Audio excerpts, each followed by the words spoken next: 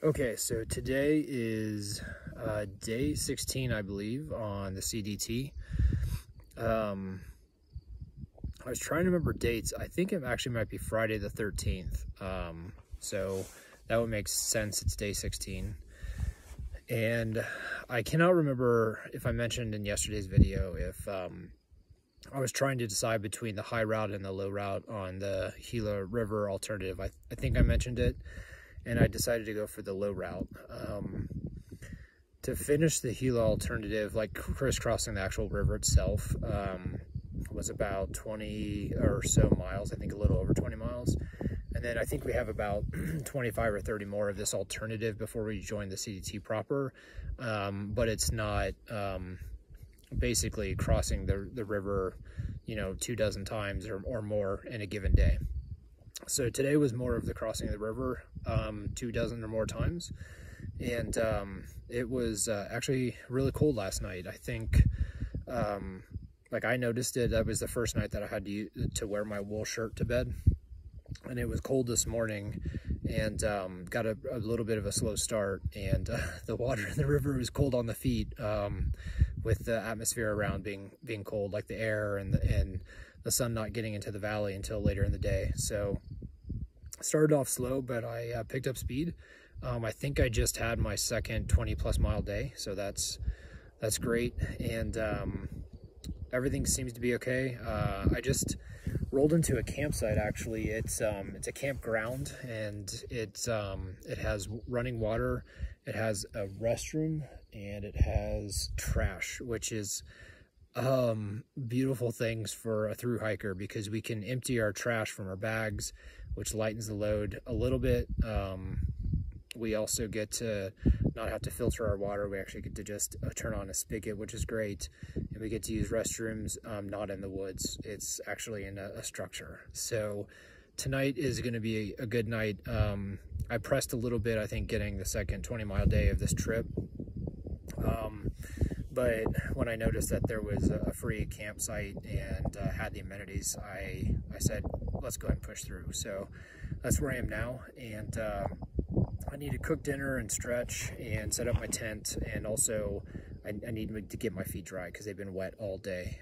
So those are the priority for right now. And I think everything else is actually going all right. I still think I need to shake out some stuff footwear wise, like my insoles, because my feet are getting tired at the end of the day. But for the most part right now, I think everything's going pretty well. I hope that everyone is at home is doing well. I know out here on the trail, like I can respond to text messages when I get to town, but like I blew through Doc Campbell's yesterday in an hour, so I didn't get to post any videos or respond to texts. And I think I just shot one text out, and then it's 6 days to the next town, to Pie Town.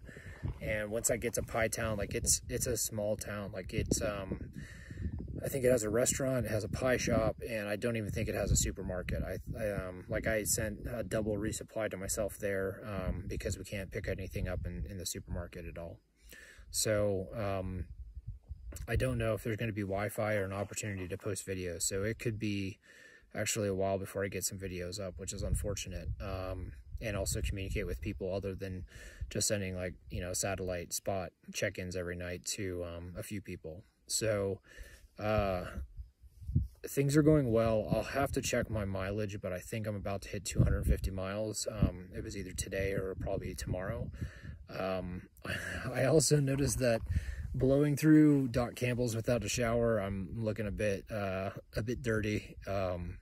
So I'll be looking forward to the next time I can get to a town, have a 0 day, and clean up myself, do some laundry, reach out to some folks. So I think today's shout out is just to connections. One of the things that I learned over the last couple of years, not just with COVID, but Bo's passing and being busy with work and not getting out to the wilderness as much as I wanted, and then going from work and and home life to being out in the middle of nowhere, kind of isolated except for the other hikers that you meet. You appreciate those connections in either setting, either to help relieve stress and anxiety, or just the connections of, like, you know, checking to make sure people are right. So I think today's shout out is to connections, and making sure that if you're not doing all right, reach out to somebody, and they'll help you, and they'll help, you know, talk you through some stuff, and you're not alone, so make sure you reach out. I'm certainly not alone on the trail. Today I ran into a gentleman named Marty, who's actually going through his Triple Crown. He hiked the PCT in 2001, and then he hiked the AT in 2014. So his 60th birthday present to himself is to get the Triple Crown this year. And I ran into a few other people, let's see, Rook and Catchup and their dog Odin, and I ran into Heavy D and Mouse on the trail. So every day we get to kind of do that leapfrog game and meet new people when you catch them up, or if they catch you up. And so it's always good to connect with other hikers while you're going through, you know, the same type of journey. One funny story from today, and I think Marty actually got video of it, so I'll see if he'll send it to me, but there was a section of the trail that beavers had built a dam, and so that meant that the water, of course, had risen to a high level because it's now a pool instead of a river, and the trail abruptly ended.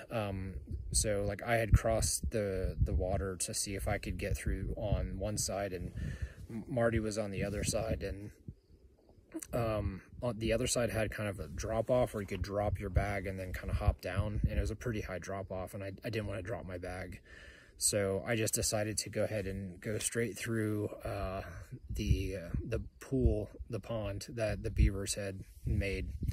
And I guesstimated with my micrometer how deep it was. I thought it was going to be about mid-thigh, and I was doing all right, and then there was a surprise at the end. It kind of dipped, so that was a bit of a fun moment for today. So little surprises everywhere.